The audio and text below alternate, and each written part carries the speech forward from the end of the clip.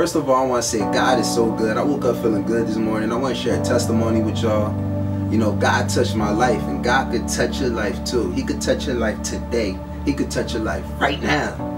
I go by the name Dj Cooley. People know me as DJ Cooley. Some people know me for being an artist. Some people know me for being a producer. I produce for a lot of different industry artists. I grew up in Camden, New Jersey. Grew up right next to the band though, but thanks to God I ain't there no more. I first started doing music. I started at the age of 15. 4 years later, I finally got with a rap group. Finally connected with the right people. Then we finally started getting some buzz. It got to a point where we was doing shows every week. We was partying every week, drinking every week. Crazy thing, I was still going to church every Sunday. I was doing that stuff all week long, and then I still go to church on Sunday. Praising God, like that's crazy. Like you be doing this all week, then you be going to church on Sunday. And you know how that go. You got flexing Fridays, you got syrup sipping Saturdays, then you trying to be sanctified on Sunday. Hey man, that was me. You know, then it hit me like, and it just hit me.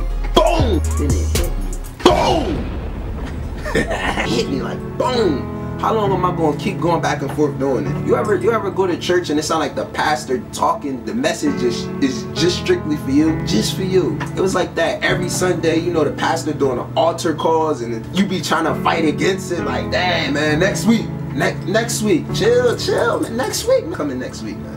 I'm going up there next week. Yeah, so basically that was me, man. I was fighting to go up to the altar. You go to church, then you see the people lifting up their hands, they screaming, they shouting. You seeing all this different stuff going on, and you in church and you ain't feeling nothing. Like, you feel that? No, I don't feel nothing. You know, but that curiosity started hitting me, like, you know, like I want to get to know God for myself. I want to see if this is the real deal. What are they feeling? What are they talking about?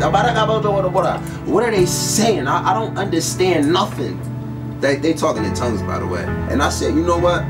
I'm gonna give this 2 months. I'm gonna see God with all my heart for 2 months straight. I'm gonna see God with all my heart for 2 months straight. No social media. I'm talking about no Facebook, no Instagram, no Snapchat, no Twitter, none of that. I said I'm gonna cut my friends off. I ain't gonna talk to my friends for 2 months straight. I said I ain't gonna work on my music. I ain't gonna do nothing. I'm gonna fully seek God. I'm gonna pray. I'm gonna try to do good. I ain't gonna drink. I ain't gonna go to the clubs. I ain't gonna do nothing that's gonna hold me back from receiving God. It wasn't easy, by the way. It's like each day is a new day, is a struggle. Cause you know the day that we living in, that's what it's based off. Social media, who you are, what you try to do with yourself. Who you are online defines who you are in reality. You know, when you focus on God, God will put you around the right people. So I just thank God for that. I want to shout out my brother Mo Griffin and shout out the whole Royal Claw family. Basically what I'm trying to say, my testimony is that God delivered me. God delivered me from that urge from wanting to be in the music industry, that urge for just wanting riches and fame and, you know, seeking things of this world. Start seeking things of God. Start seeking the riches of God. Start seeking the kingdom of God. So I just thank God for delivering me. This testimony is to let you know no matter where you at in God, if you just seek Him, God will deliver you. God will take you from one place to the next. God will take you out the wilderness. God will take you out that depression. God will take them suicide thoughts out your head. God will remove the enemy out your life that's trying to attack. All you got to do is just seek Jesus. All you got to do is just ask Jesus in your life. All you got to do is just give Him your heart. It's a lot for us to bear, but all we got to, it's easy. Jesus said that we don't even fight the battle. He fights the battle for us. All we got to do is just submit to Him. Jesus said in John 14, I am the way, the truth, and the life. No man cometh unto the Father but by me. What Jesus is basically saying that He is the way, He is the key, He is the door. Before you can even get to the kingdom, it has to be through Him. He is the way. If you haven't accepted Jesus, accept Him. Open your heart to receive Him. Open your heart and just pray, Lord, I receive you as my Lord and Savior, and I repent for my old sins.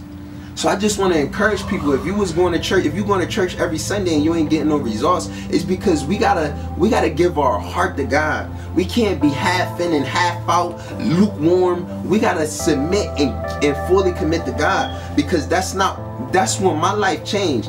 I was going to church every Sunday for years, ain't nothing happened. Ain't nothing happened. I think about changing my life once every couple months. But then I decided to take that leap of faith and to do it. Stop waiting for a tragedy to happen. Stop waiting for something tragic to happen in order for you to seek God. Stop waiting for something tragic to happen in order to give your heart to God. Why can't we do it today? Why can't we do it today? A lot of us is having deaths in our family. Then we want to seek God because a lot of people in our family is dying. Why can't we seek God today and fight the enemy to where we saving our family's lives because we praying for them 24 hours? I just want to encourage people, if you got a nice testimony, go ahead and share your testimony. Why are we being scared to exalt God's name? These is the last days, and the enemy name, all you doing is hearing negativity. Let's start sharing these testimonies. Let's start helping the next person. Let's start encouraging the next person.